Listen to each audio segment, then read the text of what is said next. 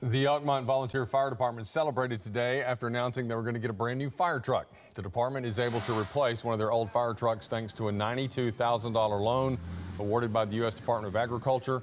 The money was awarded to Limestone County for various investments in rural public safety and community infrastructure. Assistant Fire Chief Michael Carter says the department is very excited about replacing one of their old trucks.